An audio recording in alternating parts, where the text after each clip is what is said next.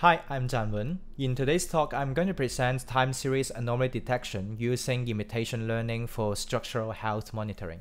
This is presented in the conference hosted by the International Association for Bridge Maintenance and Safety in Denmark 2024. An infrastructure is assumed to be in a normal state when we receive stationary measurements. When the time series becomes non-stationary, changing from one constant speed to another, we would argue that anomaly exists in the time series as well as in the infrastructure. Just by looking at the time series, we might say that the anomalies happens around here because the lower points in this cycle is much higher than the previous ones. However, this is a synthetic time series and I know where exactly the anomaly is. The time series becomes non-stationary from the middle of it. By doing manually anomaly detection, we would have around 1 year of delay. Manual anomaly detection does not work in practice, not just because of the delay that we have here, but also in real life, in practice, we would have thousands of time series that change, could be each second or each minute when we have new measurements. We would need a lot of people to monitor each time series if we want to do manual anomaly detection. And this is an impossible task. In addition, most of the time, the change in the baseline is really subtle that even with our eyes, it's hard to identify where the anomaly is. So our goal here is to have a data-driven method that can detect the anomaly automatically without human intervention. And by doing so, faces a few challenges. The first one is that the time series in practice are usually overlapped by reversible patterns caused by the environmental factors, as well as measurement noise. Most of the time, the scale of the reversible patterns and the noise is much larger than the baseline change that we want to detect. In the next methodology session, we will see how we can use switching Kalman filter and imitation learning to tackle these challenges. Given the same time series that we just saw, it is easy to draw a stationary baseline behind it as well as the periodic patterns. By using Kalman filter, we can extract these hidden states numerically, as well as the residual term that the model cannot capture. When the time series is non-stationary, it becomes a little bit more complicated. Here we would need a switching Kalman filter where we have two models competing with each other on one time series. Here we have level stationary model as well as the second one called trans-stationary. For the first half of the time series, where the level is stationary and the model 1 would dominate the analysis, it will extract the hidden states as we just saw in the Kalman filter, and when it goes to the second half of it, the level stationary model can no longer give precise prediction. So the trans-stationary model would dominate, and by using switching Kalman filter, we will have a probability of regime switch of model 2 here that could estimate the probability of each model. So the probability of regime switch jump after the anomaly happens, and this is notated as pi here. For some approaches, we rely on the probability of regime switch to trigger an alarm. So we set a threshold when the probability of regime switch is higher than this threshold and the alarm is triggered. However, this approach does not work all the times when the threshold is not correctly calibrated. For example, if the threshold is too high, even we see a big change in the probability of regime switch, no alarm will be triggered. And for some case, when the baseline change is too small, even the probability of regime switch would miss it. However, the changes will still go to the hidden states estimation, for example, the baseline here as well as the residual here.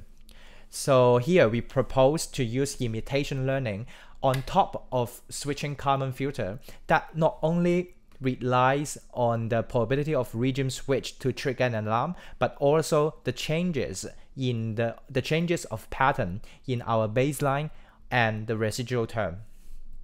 So what is imitation learning? The goal of it is to reproduce experts' demonstration. Each demonstration is defined as a pair of state and action. The state in this study is defined as the mean value of the hidden states over a time history, as well as the pi probability of regime switch over a time history. And the action given by the experts, or in practice given by an engineer or an inspector, they are defined by either triggering alarm or not. To train our IR agents, we will need a lot of time series, and in this study, we use synthetic time series generated using Bayesian dynamic linear model. For a stationary time series, all the measurements would be labeled as stationary, and for the non-stationary time series, we would separate three parts of it. For the measurements where the speed is constant, we would label as stationary, as indicated from the beginning of the time series and the end of this time series. For the measurements where the speed, the baseline has changing speed, all the measurements in between would be labeled as non-stationary. And this is the framework to train the IR agents. We firstly have our synthetic time series with anomaly labels. We use switching common filter to process this time series so as to have the hidden states. We pass the hidden states to the IR agents, and based on what it sees in the hidden states, it will decide an action, and we will compare this predicted action with the true labels that we have so as to train the agent. Once the agent is pre-trained, we will test it on a real-time series following the same process, except that here we no longer have the anomaly labels, and the agents will decide an action based on different states that it sees. We test the agent's performance on a synthetic time series as well as a real one. On this slide, we have the synthetic time series that spans for 20 years. And we have two anomalies happening here, indicated by the vertical dashed line. The labels of this time series are shown in these figures, where at the beginning, the speed is constant, all the measurements are labeled as stationary, and then the speed changes, and we label this measurement as non-stationary, and it goes back to stationary again, and when the second anomaly happens, the measurements are labeled as non-stationary again. Using switching common filter, this is the probability of regime switch. So if we have a threshold of around 0.5, the probability of regime switch can capture the first anomaly. However, it will miss the second anomaly.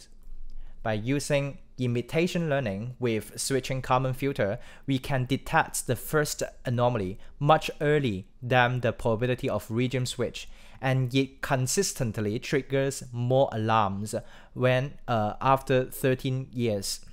And for the second anomalies, it can also capture this, while we almost see no changes in the probability of regime switch. And we also test our IR agents on a real-time series that measures the elongation on a bridge in Montreal.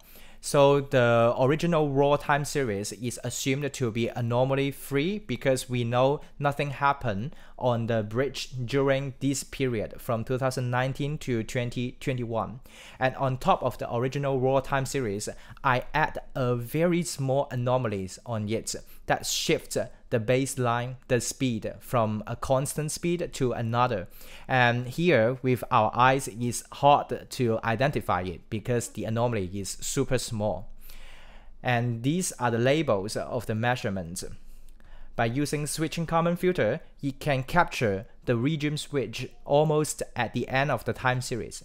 And by using imitation learning, it can detect it much earlier, almost like at the beginning when the anomaly is developing, and it gives more alarms from here.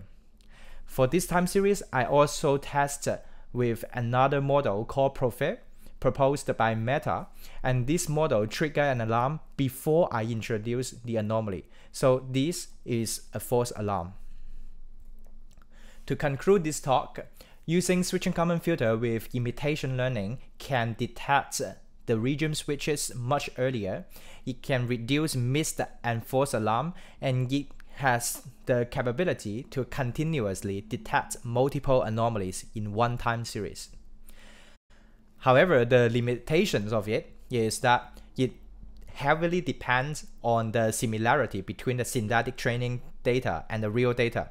So if our synthetic data is similar to the real one, we can expect that it can perform well. But if we train it on very simple synthetic time series and the real time series is very complicated, then it would fail. So to tackle this problem, we would need to train our agents on real time series. But we cannot do that because the real time series sometimes could be very complicated to have manual labels on it. For example, on this time series, which is a displacement from a dam measured from a dam in South France, and this time series is super complicated. We see there's a lot of baseline changes, and the periodic pattern and the noise patterns are complicated that we don't know how to label this. And if we don't have the labels, we cannot train our IL agent. So the next step for us is that we are now exploring to use reinforcement learning to train our anomaly detection agents. It has the potential to get rid of the labels because in reinforcement learning, it is a designed reward that drives the agents to learn. Here is one example in the Pong game. So the reward is designed as a positive or negative numerical number. When it catches the pawn, it get a +1, and when it misses it, it will get a -1 as punishment. And the right side is the agents, the left side is the computer. And we will see how the agents play against computer by training multiple times. And it's decide to do different action, and the action is moving the paddle up or down so as to maximize the total score in this game. And by using the same principle, we will use the reinforcement learning agents in a time series environment where we have a Kalman filters working behind. So for a stationary time series, the Kalman filter can already works well, and the agents does not need to trigger any alarm. It just need to do nothing, and it can receive a pretty high reward, which is defined by the likelihood or that compare its prediction with the true observation. So for this time series, it predicts well, it has a high reward. When the time series becomes non-stationary and anomalies happen, if the agents still decide to do nothing, not triggering any alarm, the prediction would be really off from the observation, and the reward defined by the likelihood would be lower. If the agent explore to trigger an alarm here to intervene the model so as to adapt the model to our observation, and you will get a higher likelihood as reward. And when you explored to trigger an alarm earlier, and this is a better triggering, the likelihood would be higher. And when you trigger an alarm exactly at the timestamp where we introduce this anomaly, you will get the maximum likelihood as 1088. On the other hand, if you trigger an alarm too early and provide a false alarm, the likelihood would drop again. So by doing so, we can use the likelihood to give the agent reward or punishment so as to encourage it to do the right action at the right time to trigger better alarm for structural health monitoring.